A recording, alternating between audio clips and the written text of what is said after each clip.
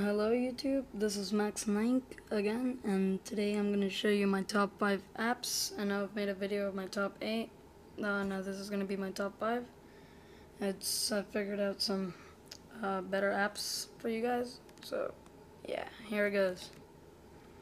My number 5 app that I really like is uTorrent right here. I know I've said the transmission is really cool. Well, it is, but now I figured out that uTorrent is better because it's faster and, well, it's just better. I mean, you get the point. It's better, in my opinion. Then, my number 4th app that is cool is ScreenFlow. I know I said it, but, I mean, it's a really good application. In my opinion, it's better than I show you and stuff. And this one, ScreenFlow, if you don't know what ScreenFlow is, it's a screen recorder. For example, what I'm using right now to record my screen.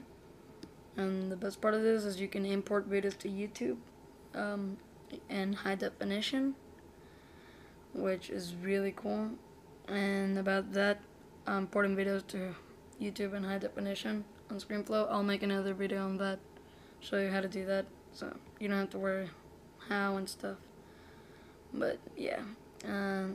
My number 3rd app that I like, number 3, is called Overflow. It's right here. What Overflow is, it allows you to keep yourself really organized. For example, I'll show right now. As you can see, I got my categories, my most useful apps, these, then I got my video apps, then my games and fun. So, yeah, this is really helpful. It organizes your apps that you use a lot and the things you use for videos. And instead of having to open your Finder or your apps folder and search for them, you can just put them in here and easy. Just open it and boom, you're right there. So, that's really cool. Then, my number 2 app that I really like, it's called FloatTunes. This is awesome, guys. It's just super awesome. What this is, it's something similar to iTunes, but it's just cooler. I'll show you right now what I'm talking about. As you can see, there it is. It shows a picture of me, and now it's like touchscreen. I move it, and by the way, I'm not really good at this stuff, so don't laugh that I can't move it right. As you can see right now in the video, it looks like it's touchscreen, but it really isn't. What it is, it's the camera that's controlling this. It's right there, that camera up there.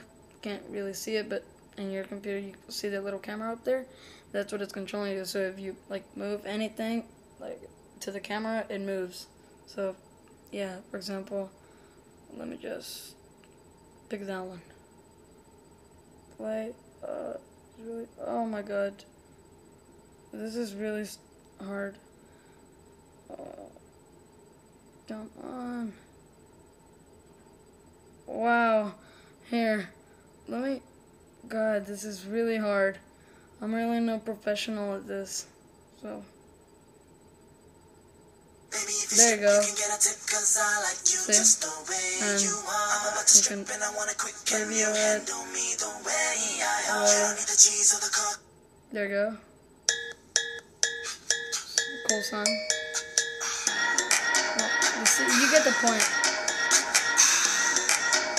And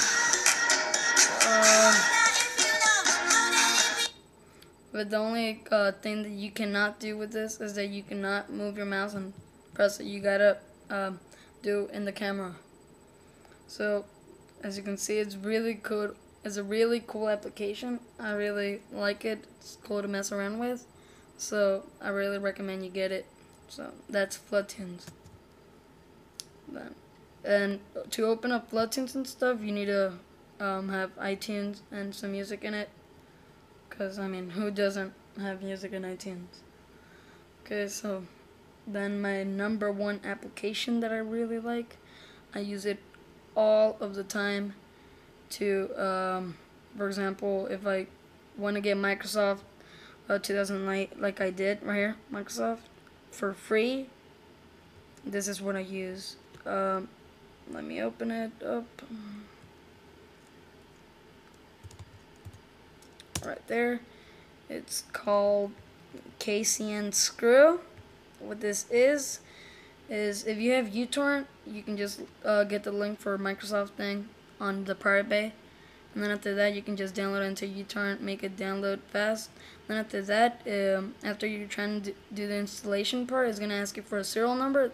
Then that's when you open up KCN Screw and you search Microsoft.